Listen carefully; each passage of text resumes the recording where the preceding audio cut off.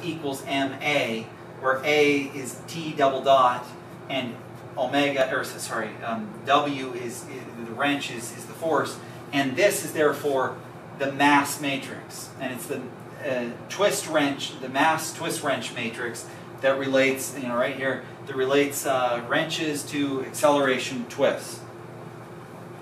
Okay. Okay, so there it is, and it's a 6 by 6 matrix. Okay. So to make a mass matrix for, if you're doing it just a parallel system, meaning there's two rigid bodies directly connected to each other, one of the rigid bodies is going to be grounded, so you don't care about the mass of that. Then all you do is you find the mass of a single stage. Okay, what you do is you find its mass, you find its center of mass, you define a coordinate system, the principal coordinate system at its center of mass, and then you find the mass moments of inertia. You can construct, therefore, an inertia matrix. You find the L and N1, N2, and N3 things, construct the N and find the inverse and the non-inverse, then do this. Boom, you've got your mass, twist wrench mass matrix. Okay, so let's do an example of one that's a little trickier. Here that we have, it's not outside the scope of this course to do combinations of rectangular prism masses. Okay, so for instance, this guy here's one rectangular prism, but there's this big long extension stuck on the bottom of it. So this, you need to consider the mass of this whole thing here. Okay, so we're going to do an example to show how would you do that, right? Okay, so again, this is the exact same example we used to find the stiffness matrix. We ignored everything about the stages when we found the stiffness matrix. We just took the stiffness of those and found the stiffness matrix. Now we're going to ignore the mass of these springs, these wire flexure elements, and we're just going to look at the mass and which in the shape and everything of the stage and what it's made of and everything. Okay, so we're going to make the mass matrix. Okay, so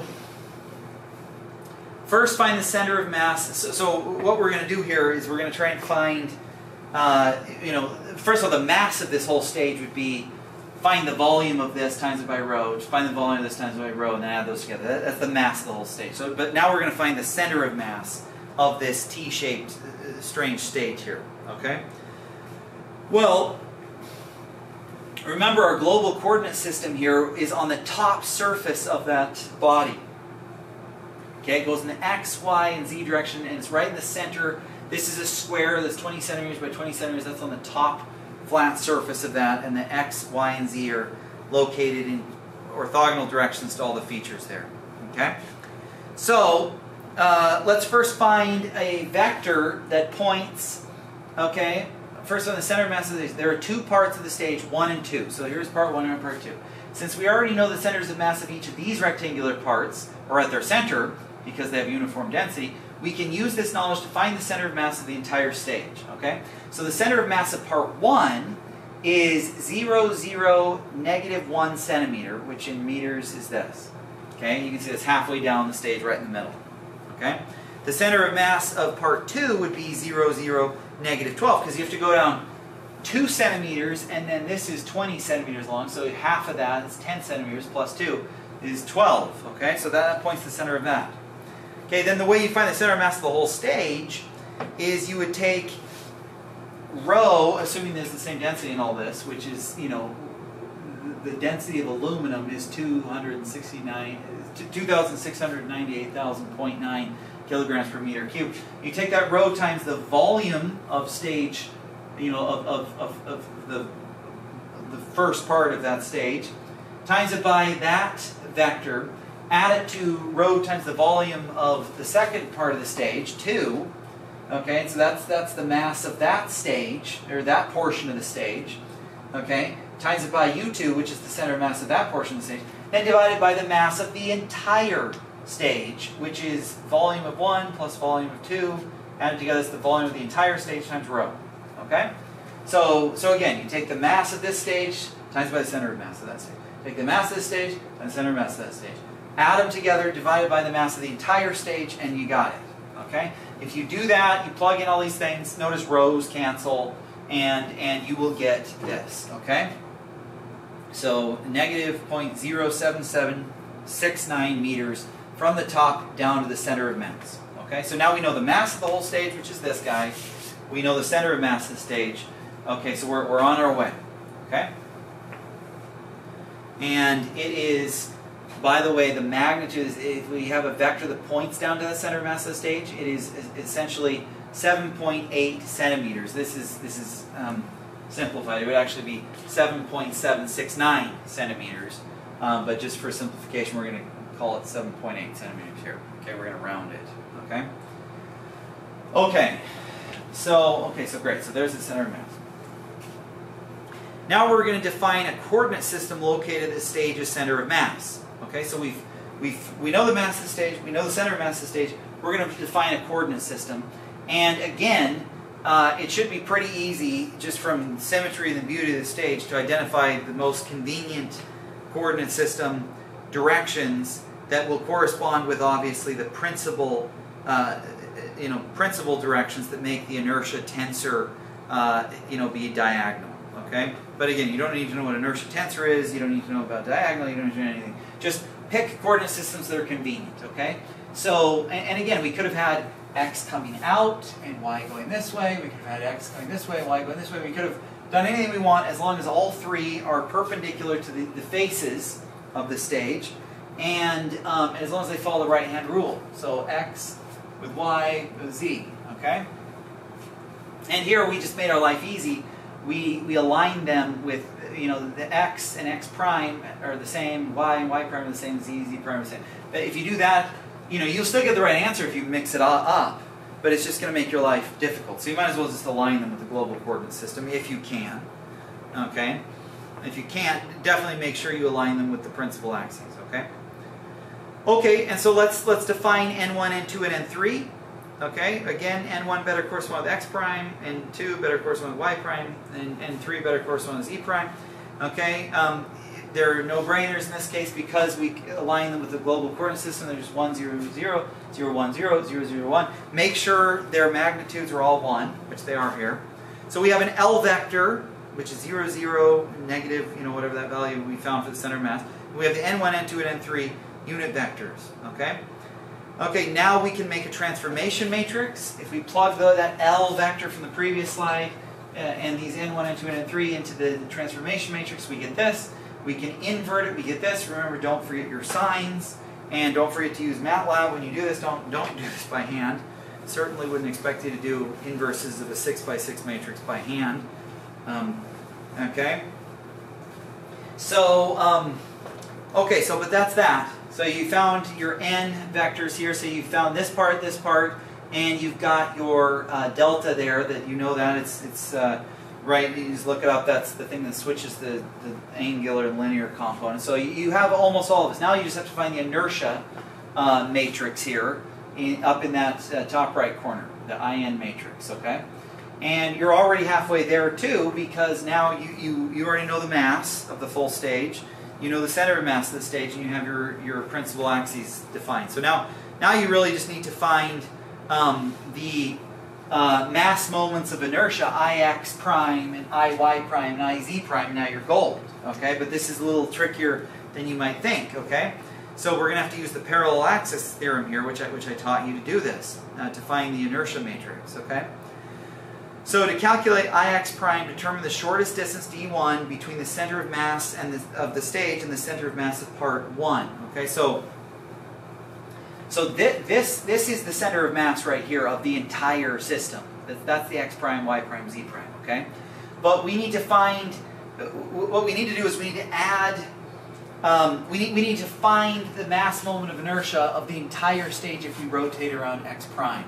To do that, let's consider what the mass moment of inertia would be of just stage 1, the portion of the stage that's labeled 1, if we rotated around x prime.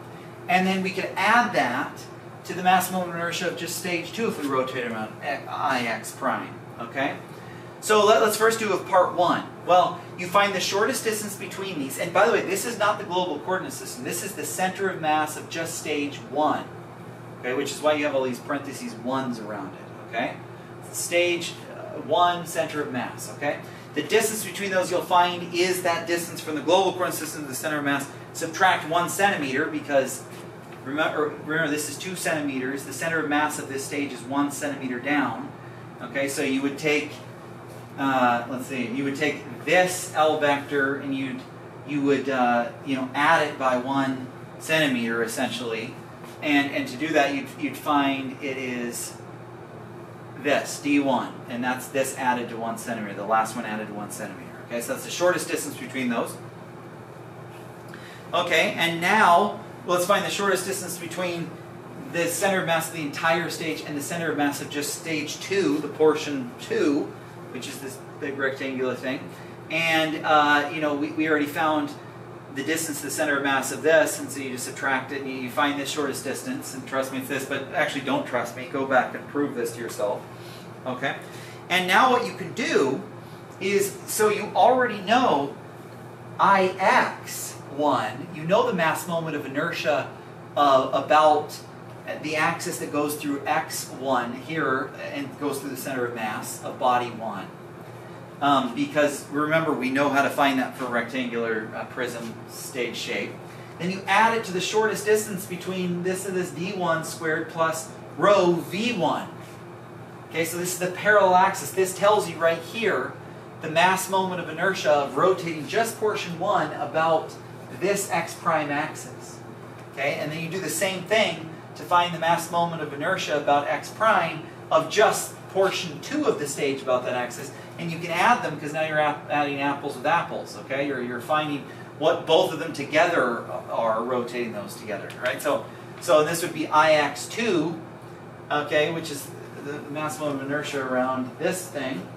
Okay. And this is trivial to find, and then this is d2 squared rho v2 squared. Okay, and likewise you can do the same thing with y prime, the rotation about this guy. Okay, you do the rotation about the first body, the rotation about the second body. Okay, and we're using these different distances and everything. And then if you wanted to add the rotation about the z, well, they're shared. The z-axis of all 3 of these, this one, and this one, they're all shared. So if you just take, you don't need to do the mass moment of inertia because they already go through the z-axis. The z-axis mass moment of inertia already goes through the center of mass of all 3 of them, right? The center of mass of the whole stage, the stage 2 and stage 3, or stage 1 and stage 2, and the center of mass of both of them. So you just add this one plus that one, and you get this one. Okay. And then now you can calculate this. Here's all these values. If I said these were trivial to find, these 1, 2, 3, 4, 5, 6 values. Okay, and here they all are. 1, 2, 3, 4, 5, 6. Those are all the values, and I give you all the things. I do encourage you to go back and correct my math, make sure all these equations are true, because you could be asked to find the mass moments of inertia of a stage like this that consists of 2 rectangular prisms that are nice and symmetric and everything clean. To use the parallel axis theorem and know how to use all that. Okay, so stare at this slide for a while. You could calculate all these things. You could plug it into all these things, and now you would know the inertia matrix, which is the first 3 diagonal components are Ix prime, this one, and this one. Okay, and then the last 3 is just the mass of the entire stage, which is rho times v1 plus v2 on all the other 3. All the other things in that matrix are 0 except the diagonal, okay, components. Okay, and again, that's because you wisely chose your coordinate system at the center of mass to align with the principal axes of the stage. Okay. Okay. Okay. So if you do that, if you plug it in for all these values, if you plug all the I gave you these values of B and H and E and L and all. If you look back at the initial slide, plug it all in, calculate the inertial matrix, and you will get this. This is the inertial matrix. Okay. And again, here's what a diagonal matrix looks like. Okay, it's all 0 except the diagonal. And make sure you put the units correctly on this. Notice this is just kg, and this is kg m squared. Okay, right here. Okay, and then we already found the n and the delta and the n raised to -1. And so you plug it all in this equation, and you have your mass twist wrench matrix is this. Okay? And again, it did not consider the mass of the flexures. Okay? One quick little caveat thing, if you did want to consider the mass of the flexures, because obviously the flexures, the flexible elements, do have some mass, and their mass is moving, and it does have some inertia. A good way to make your mass matrix more accurate and take the mass of those flexures into consideration is just assume that half the length of the flexure, so about there to there, is just a solid rigid mass that's stuck onto your stage. Okay, so instead of modeling the stage as this guy in this rectangular prism, model as this guy in this rectangular prism, and a rectangular prism half the length down, rectangular prism half the length down, half the length down, half the length down, and imagine it's all stuck to it as a single rigid body. Because when things deform, when one, if this is grounded and this stage deforms, no matter how it deforms, approximately half this mass doesn't really even move. It basically stays with the ground. And then the other half essentially moves with the stage. And of course it deforms, but you're going to model it as infinitely rigid. And that tends to make the mass matrix a little more accurate. And again, when we do the stiffness matrix, there's really no way to consider the stiffness, the compliance of the stage. We assume the stage is infinitely rigid, and we assume all the compliance is in the flexures, the wire flexures, from head to toe, top to bottom. We're considering the whole compliance of those, but that's the only compliance we consider in this. When we do the stiffness matrix, when we do the mass matrix, we either consider just the mass matrix of the stage, or we can consider the mass matrix of the stage with half the length of the flexures going into it. And that's a very doable thing to do. And you'll get more accurate results, okay? You may find if you compare it with FEA that half is somewhat arbitrary. You could do a third the length, or just a different fraction. But I've found in my experience half is about a pretty good rule of thumb to use when you're doing that. But that's just a trick to make your mass matrix a little more accurate. Okay, but this doesn't do it. This just assumed all the mass is in that T-shaped stage and no mass is in any part of the flexures. Okay, and that's this mass matrix if you want to check my math on that. Okay, so now we know for any parallel system that consists of two rigid bodies connected directly together by rectangular prisms, be they wires or blades, or living hinges, or nub flexures. But make sure if you do those, you use Timoshenko equations for the stiffness matrix. For any of those things, we know how to build the mass and the stiffness matrix. Okay. All right. So how do we use those mass and stiffness matrices to do anything useful? Well, let's look at basic dynamic math here. Okay. Assume you have a mass. This is a one-dimensional mass, essentially, that can only move in a straight line. Here's your stiffness K. It's on a spring. Say we load it with a force along its single direction. It can be loaded and it displaced along that single direction with X. Okay. Well, you know from Newton's equations that you can take the force that you load it with and subtract it by the resisting force caused by the spring, which is negative Kx. It's negative because it always resists. And then we're just going to assume there's no damping. Say it's not in a fluid and I don't see a dash spot on there. So we're not, nor if you did, you'd say negative Cx prime, or sorry, x dot, which is the derivative, which is velocity, right? It's the derivative of displacement with respect to time. Or if there was other forces like gravity, you could add those in there. But we're just going to assume there's no gravity, there's no damping, there's just the stiffness, okay? And you add all up, all the forces, and you set those equal to mass times acceleration, which is m times x double dot, which is the derivative of x, double derivative of x with respect to time. Okay, so that basically says F equals ma. Okay, so that's Newton 101, right? Okay, well let's rearrange this, and now we get this equation where this is the input force, here is the mass times acceleration, here's the stiffness times displacement. Okay.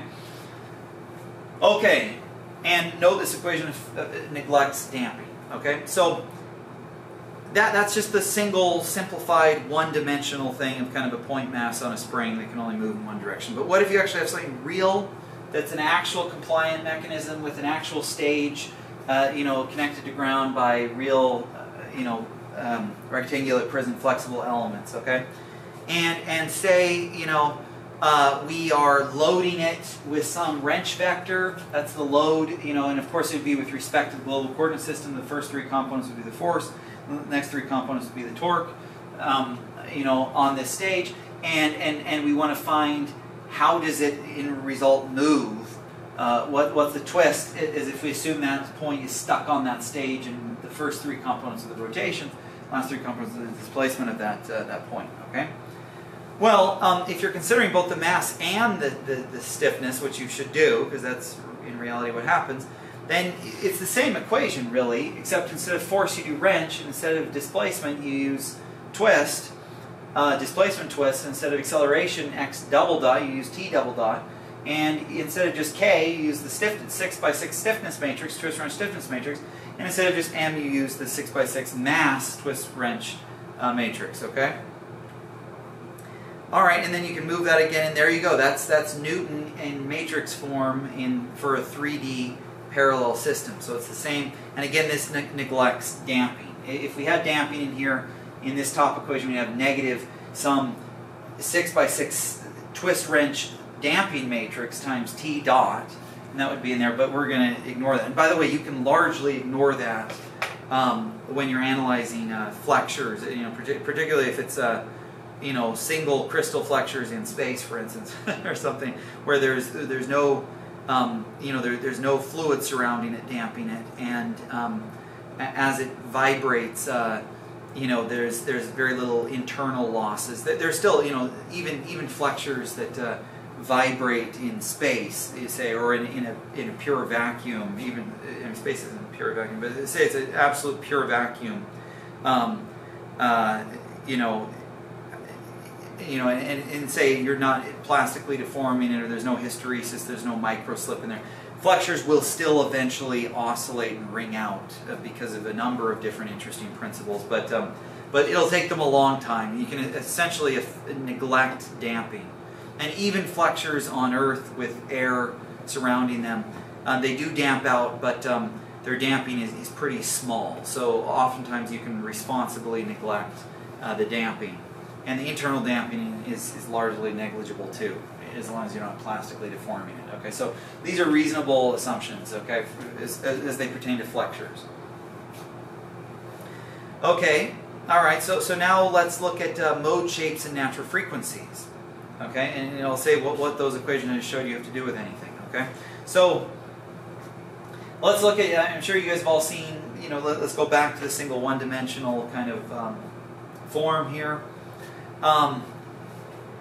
Let's see what, let's calculate its natural frequency of this. Well, what does natural frequency mean? It means what frequency will this mass on the spring vibrate with in its single dimension, it can only move along this direction, right? What frequency will it vibrate if we just leave it unloaded? So if we don't load it, if we put zero force on it, say we don't put a force there, made this blue arrow go away, and I just set that equal to 0. Will this just naturally vibrate, without stop? If there's no damping around to damp it out, will it just start vibrating naturally? And if it does, what frequency will that be? Well, it will, and that frequency will be the natural frequency, and that's why it's called the natural frequency, because that's what it will naturally vibrate with. Okay, and you can mathematically prove that. For this equation with no damping, if you plug in, say, this solution, okay, there's other solutions you could do. You could do A, E, I, omega t, if you want to consider also the imaginary part, but that's beyond the scope of this course, and it really doesn't matter. This is a solution that would capture a vibration, right? It's got an amplitude times cosine, which is a sinusoidal vibration, times the, with inside the cosine, the frequency times t, okay? And that will, you could also add a row there as well, for some phase shift kind of thing. But in any case, you plug in this equation, of displacement, a sinusoidal displacement, and you plug it in here and see if it what frequency would solve this equation.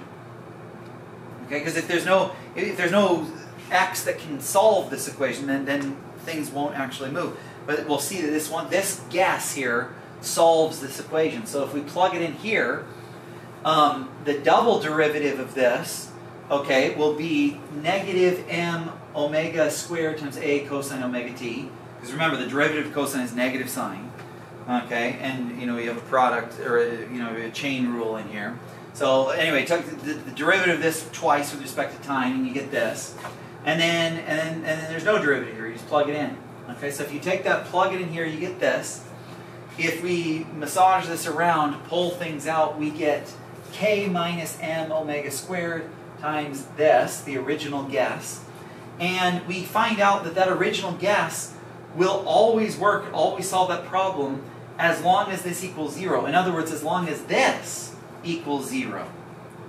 Okay, so that means, and if we solve for this, by the way, now, that means if omega equals the square root of k divided by m, that means as long as this frequency here, omega, equals square root k divided by m in there, and we plug that in, regardless of the amplitude and all these things, it will be a solution that will work. It will vibrate at this natural frequency, square root k over m. Okay, so we just proved that if there's no damping, okay, and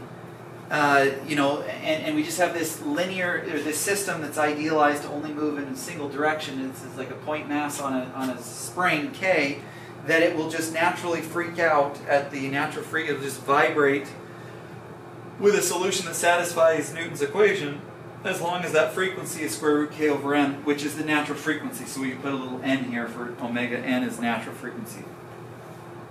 And I already showed you this in lecture 1, but now we just proved it, okay? So now let's look at this, though, interestingly enough, in 3 dimensions. And by the way, the mode shape that this is corresponding to, there's just one natural frequency for this equation, for this idealized system. And its mode shape is just up and down in the only direction it can move in, okay? But let's look in 3 dimensions, because 3 dimensions, this real system, it's not idealized in any way. It could move, it could vibrate in many different directions. So how do we do a similar proof to show how to find the natural frequency or natural frequencies and mode shapes of this system? Okay, well, let's use our matrices we found, okay? And let's again, to find the natural frequency of this system, set it equal to 0.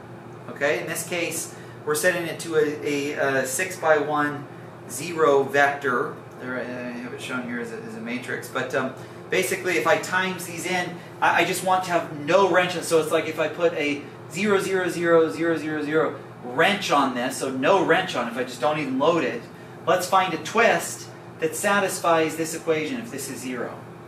Okay, well again, let's do a displacement twist that has these components. Those are the 3 rotations, 3 translations of this point. At this point, we're stuck on that stage with respect to this. And times them all by this magnitude. It's the same guess we did before. And we plug it in there. You would find, if you take the double derivative of this and pull it out and then just plug that in, you would find you get this. So if you take this, plug it in there as the answer, and massage it around, you get this, okay, which is interesting.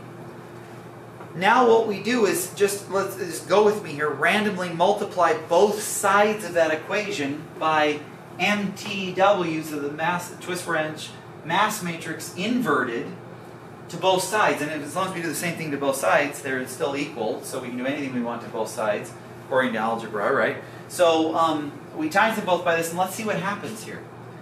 Okay, this goes in there to this.